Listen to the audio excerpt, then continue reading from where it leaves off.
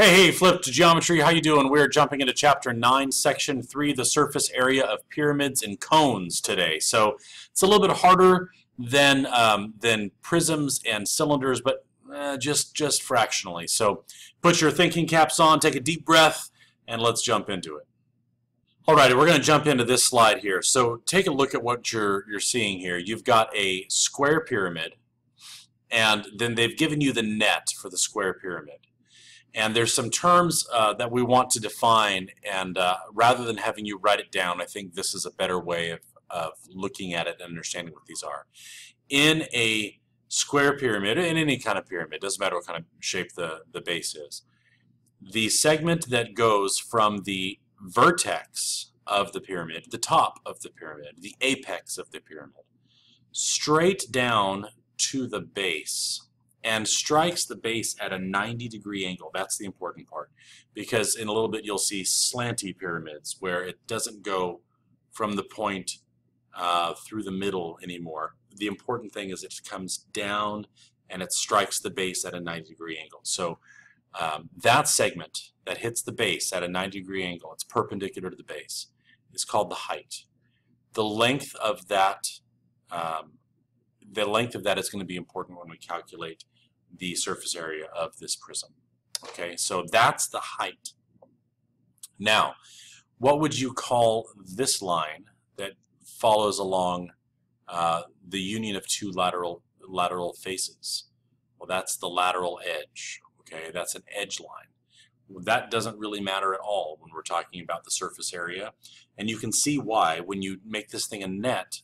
These four triangles, you don't need the length of the edge of the triangle, you need the altitude of the triangle, the height of the triangle.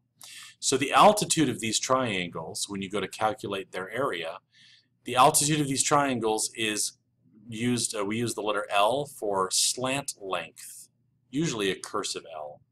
And so this line here is the altitude of the triangle that is the lateral face of this pyramid. When you make the net, it's the altitude of these. It's called the slant length because when the pyramid is folded up and it is itself, it's not vertical. It's not up and down. It is slanted along the side of the lateral face here. Okay, so height, perpendicular to the base. Slant length is the altitude of the triangle that is the face. Okay, so the surface area of a square pyramid is the lateral area, these four, in this case 4, sometimes it's 5, sometimes it's 27 triangles, plus the base. Okay, so let's do this example here. Find the surface area of this regular pyramid. Here I have an apothem on this pentagon, Christian school. The apothem of this pentagon is 4.8. The side length of the pentagon is 7. So I can use my 1/2 AP and find out the area of that pentagon. And now the bottom edge of this triangle is 7 because it's a regular pentagon. And the slant length is 16. So that's the height of that triangle. So the 1/2 BH, 1/2 base times height, 1/2 7 times 16 will give me one of these triangles, but I've got 7 of them, so it's 7/2 of 16 times 7.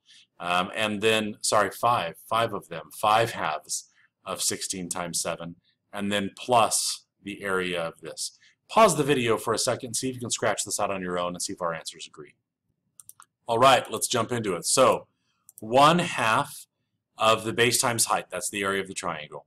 1/2 times 7, that's the base, times 16 is the height. That's 56 inches.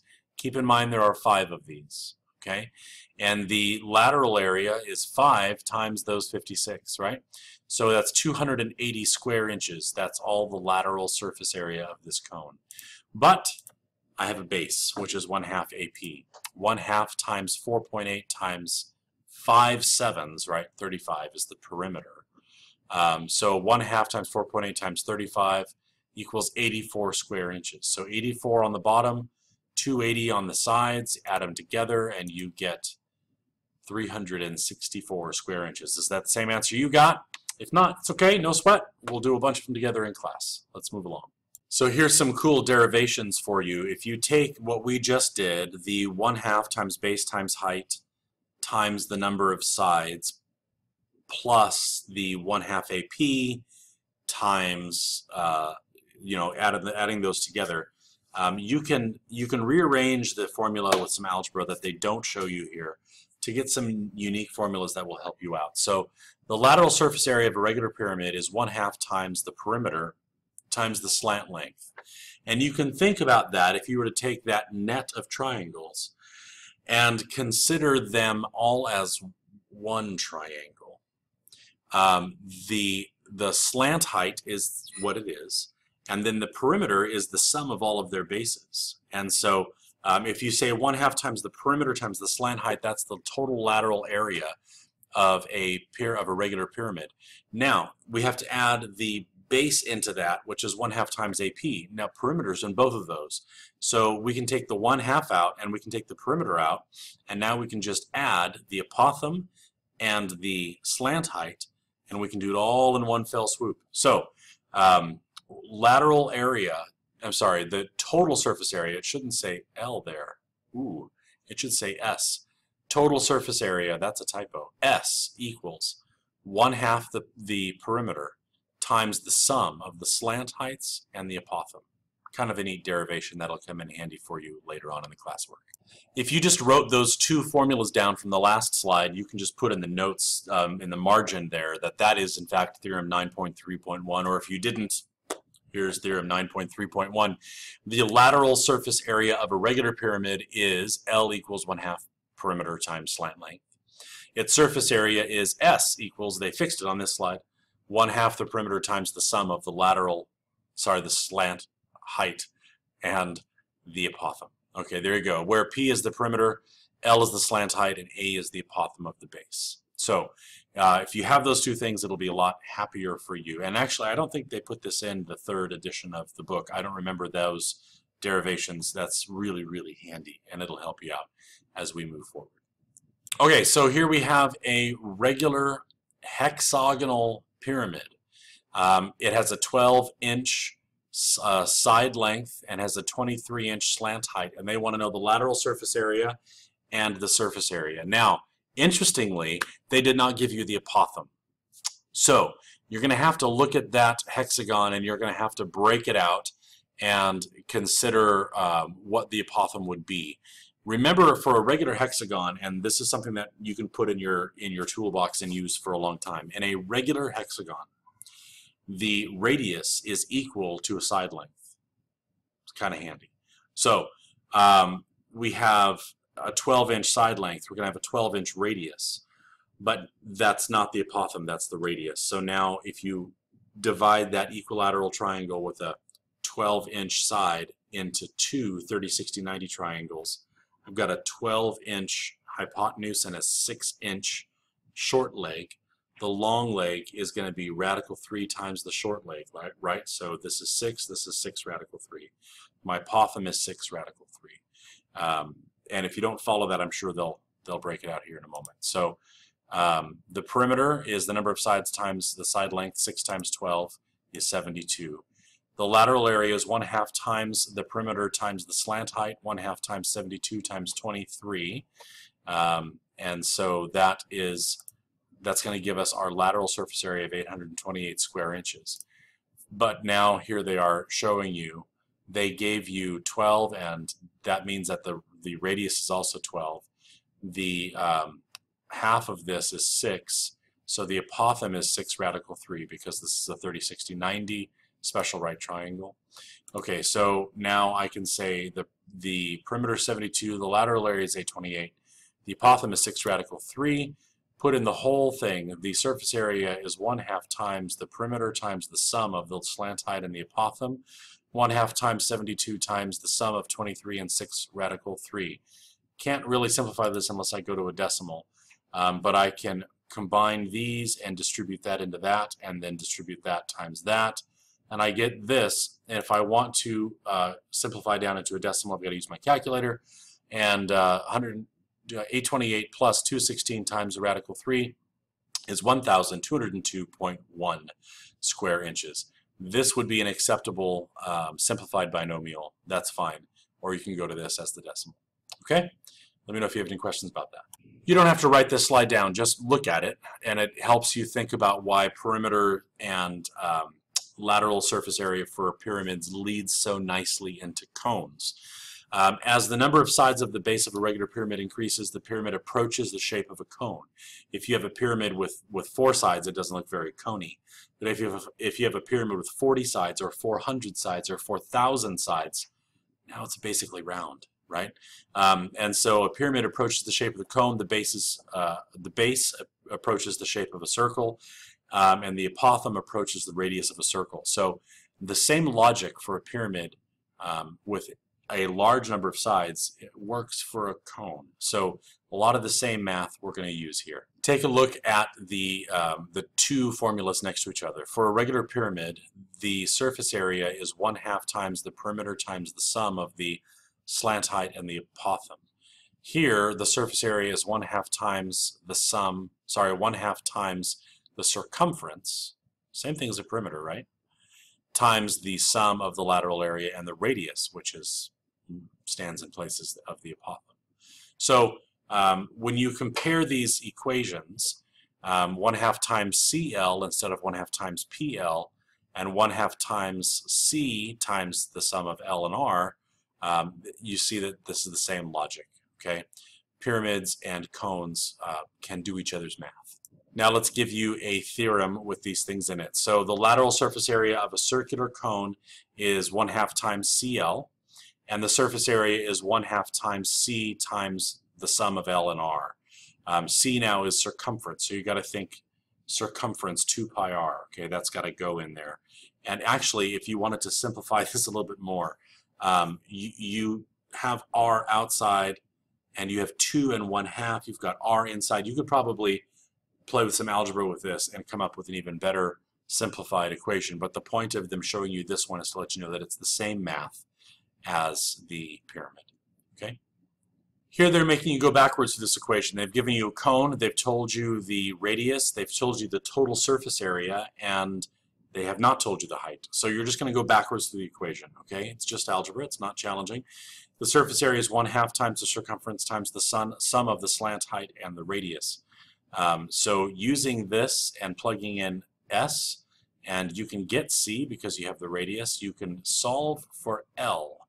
And then that's going to be the slant height. Now you've got a triangle that has a base of 6, and then this other leg is what we're looking for given the hypotenuse. Let's look how they do it. 144 pi equals 1/2 times 144 pi. They didn't say pi. Another typo. Good times. 144 pi equals 1/2 times the circumference, 2 pi r, times the sum of L and 6. So you can simplify all these numbers, right? And you can get 6 times L plus 6. Well, that's 6L. And look at that. The pi went away. I think that was a...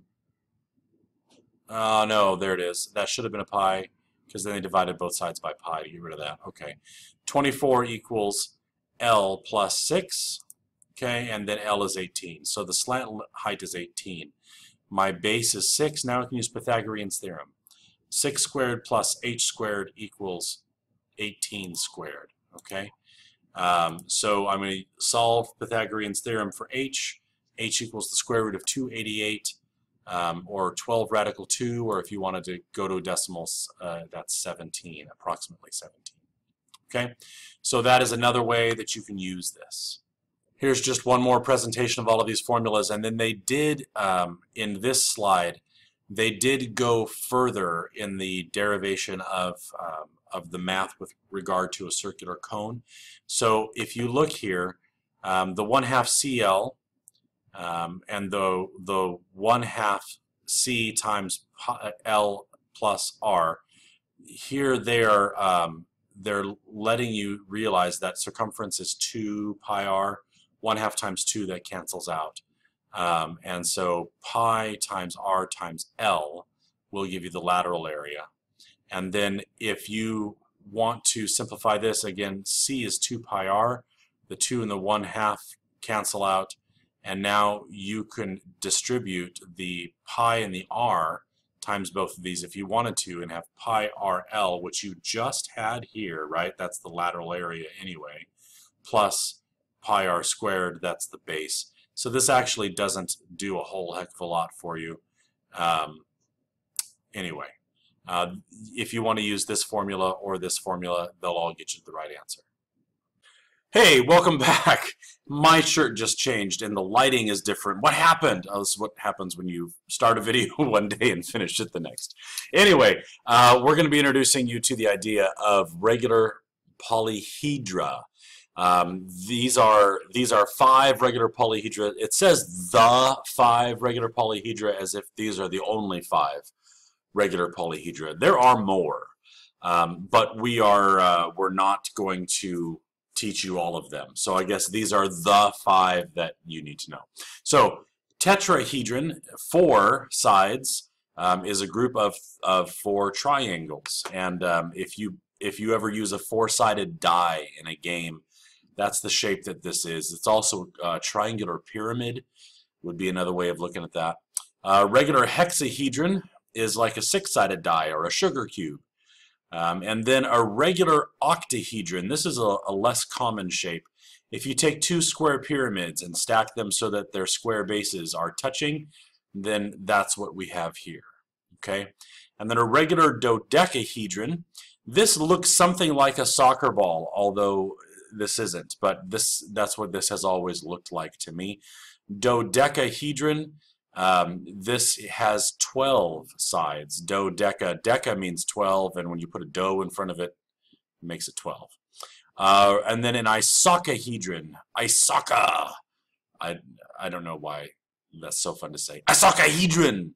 Anyway, that's that has 20 sides. All right, so these are the regular polyhedra that you will do a little work with in this chapter. So to find the area, the surface area of a regular polyhedra, you just need to know the surface area of one of its faces, and then multiply that by the number of faces that the polyhedra has. So Blake, he's an entrepreneur. He's a go-getter. He sells calendars in the shape of a regular dodecahedron. So it's a 12-sided polyhedra, and you can, I guess, roll it around to the right month. Find the total surface area of the calendar if each face has an edge of 1.8 inches and an apothem of 1.1. So 12 sides, so that's the 12, right? And the area of a regular polygon is 1/2 AP. So 1/2 A, the apothem is 1.1, and P, there are, we could go back, but well, let's go back. So a regular, there you go, dodecahedron is made up of pentagons. So pentagons have 5 sides. Each one of them in this example has a length of 1.8. Okay. So 1.8 times 5 is going to be 6 times the apothem. The 12 times 1/2 is 6 times the apothem of 1.1 times 5 times the edge, which is 1.8. And then you could combine this again to be 30 times the apothem times the edge. So let's just do that now. 30 times the apothem times the edge is 59.4 square inches. Okay? That would be the total surface area of the 12-sided soccer ball-ish calendar. I've never seen one, but I think it's a cool idea. And that's it. So if you have any questions, please put them in the comments field below and I'll get to it as quickly as I can. Or you can see me in class tomorrow and we'll go through it then. Until then, God bless you. Jesus loves you, and so do I. Good night.